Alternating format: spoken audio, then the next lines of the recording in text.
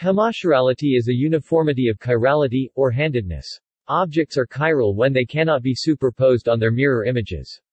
For example, the left and right hands of a human are approximately mirror images of each other but are not their own mirror images, so they are chiral.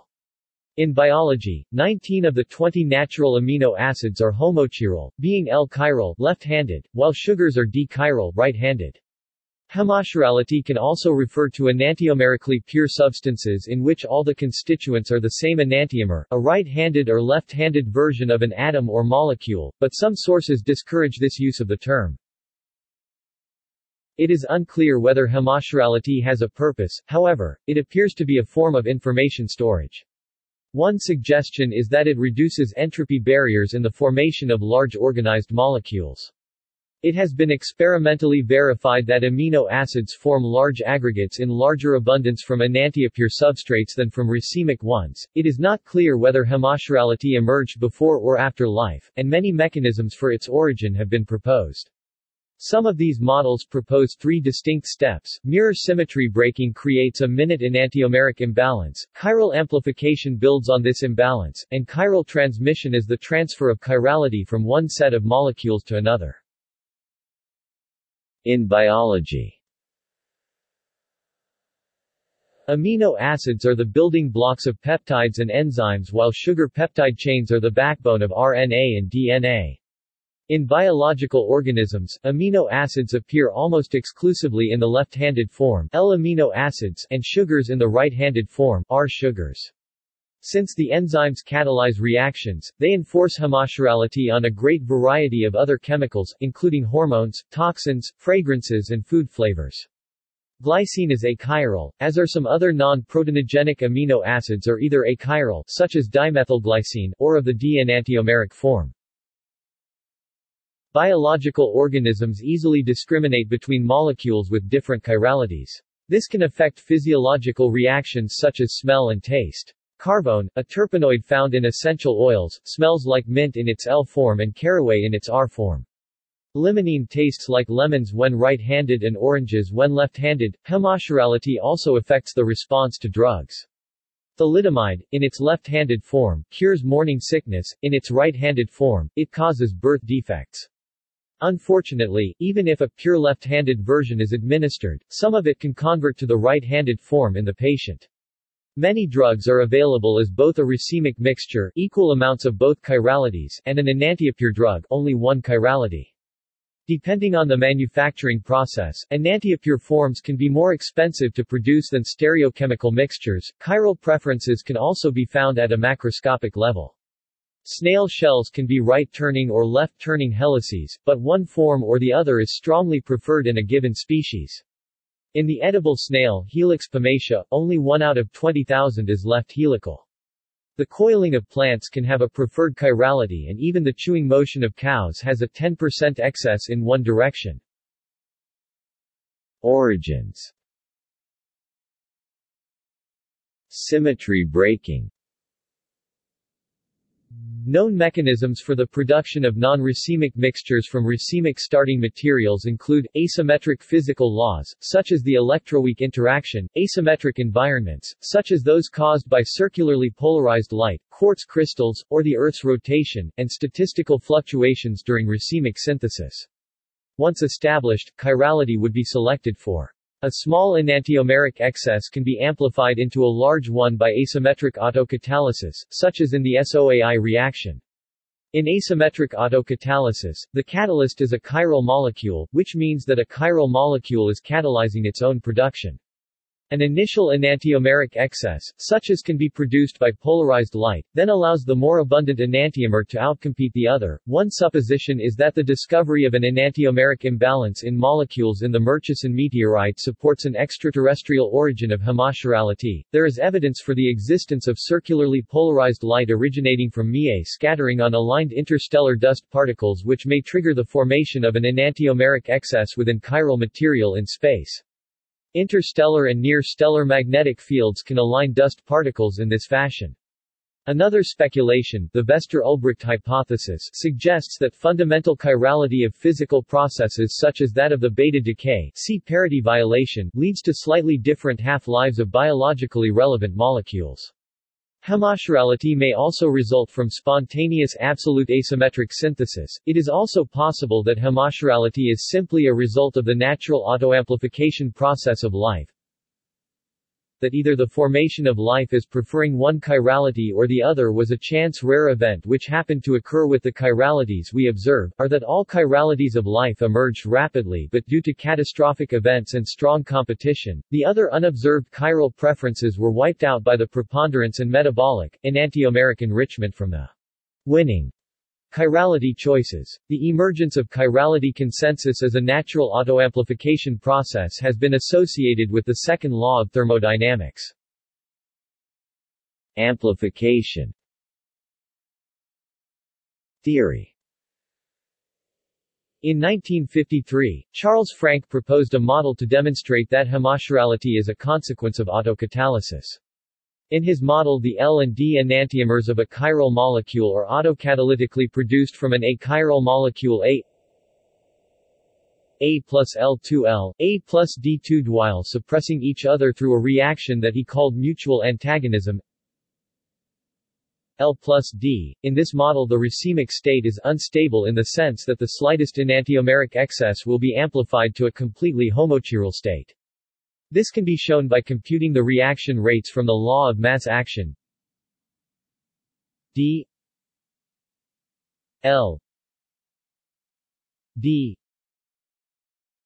T equals K A L minus K D L D D D D T equals K A D minus K D L D display style begin aligned frac D CE L DT and equals K underscore a CE L K underscore D CE L D frac D CE D DT and equals K underscore a CE D K underscore D CE L D end aligned where Ka display style K underscore a is the rate constant for the autocatalytic reactions. KD display style K underscore D is the rate constant for mutual antagonism reaction, and the concentration of A is kept constant for simplicity. By defining the enantiomeric excess phi phi as phi equals D minus L D plus L phi equals frac CE D CE L CE D plus CE L, we can compute the rate of change of enantiomeric excess using chain rule from the rate of change of the concentrations of enantiomers L and D. D phi D T equals 2 K D L D D plus L phi display style frac D phi dt equals left frac 2k underscore D CE L D CE D plus CE L right phi. Linear stability analysis of this equation shows that the racemic state phi equals 0 display style phi equals 0 is unstable. Starting from almost everywhere in the concentration space, the system evolves to a homochiral state. It is generally understood that autocatalysis alone does not yield to homochirality, and the presence of the mutually antagonistic relationship between the two enantiomers is necessary for the instability of the racemic mixture. However, recent studies show that homochirality could be achieved from autocatalysis in the absence of the mutually antagonistic relationship, but the underlying mechanism for symmetry breaking is different. Experiments. There are several laboratory experiments that demonstrate how a small amount of one enantiomer at the start of a reaction can lead to a large excess of a single enantiomer as the product. For example, the SOAI reaction is autocatalytic. If the reaction is started with some of one of the product enantiomers already present, the product acts as an enantioselective catalyst for production of more of that same enantiomer. The initial presence of just 0.2 equivalent 1 enantiomer can lead to up to 93% enantiomeric excess of the product. Another study concerns the proline-catalyzed aminoxylation of propionaldehyde by nitrosobenzene. In this system, a small enantiomeric excess of catalyst leads to a large enantiomeric excess of product. Serine octamer clusters are also contenders. These clusters of 8 serine molecules appear in mass spectrometry with an unusual homochiral preference, however there is no evidence that such clusters exist under non-ionizing conditions, and amino acid phase behavior is far more prebiotically relevant. The recent observation that partial sublimation of a 10% enantio-enriched sample of leucine results in up to 82% enrichment in the sublimate shows that enantio-enrichment of amino acids could occur in space. Partial sublimation processes can take place on the surface of meteors where large variations in temperature exist. This finding may have consequences for the development of the Mars Organic Detector scheduled for launch in 2013, which aims to recover trace amounts of amino acids from the Mars surface exactly by a sublimation technique. A high asymmetric amplification of the enantiomeric excess of sugars are also present in the amino acid catalyzed asymmetric formation of carbohydrates. One classic study involves an experiment that takes place in the laboratory. When sodium chlorate is allowed to crystallize from water and the collected crystals examined in a polarimeter, each crystal turns out to be chiral in either the L form or the D form. In an ordinary experiment, the amount of L crystals collected equals the amount of D crystals, corrected for statistical effects. However, when the sodium chlorate solution is stirred during the crystallization process, the crystals are either exclusively L or exclusively D. In 32 consecutive crystallization experiments, 14 experiments delivered D crystals and 18 others L crystals. The explanation for this symmetry breaking is unclear but is related to autocatalysis taking place in the nucleation process. In a related experiment, a crystal suspension of a racemic amino acid derivative continuously stirred, results in a 100% crystal phase of one of the enantiomers because the enantiomeric pair is able to equilibrate in solution. Compare with dynamic kinetic resolution. Transmission. Many strategies in asymmetric synthesis are built on chiral transmission. Especially important is the so-called organocatalysis of organic reactions by proline, for example in Mannich reactions. Optical resolution in racemic amino acids. There exists no theory elucidating correlations among L amino acids. If one takes, for example, alanine, which has a small methyl group, and phenylalanine, which has a larger benzyl group, a simple question is in what aspect L-alanine resembles L-phenylalanine more than D-phenylalanine, and what kind of mechanism causes the selection of all L amino acids. Because it might be possible that alanine was L and phenylalanine was D. It was reported in 2004 that excess racemic D, L-asparagine (ASN), which spontaneously forms crystals of either isomer during recrystallization, induces asymmetric resolution of a co-existing racemic amino acid such as arginine (ARG), aspartic acid (ASP), glutamine (GLN), histidine (HIS), leucine (LEU), methionine (MET), phenylalanine (PHE), serine (ESER), valine (VAL), tyrosine (TYR), and tryptophan (TRP). The enantiomeric excess E equals 100 times LD, L plus D of these amino acids was correlated almost linearly with that of the inducer, i.e., ASN.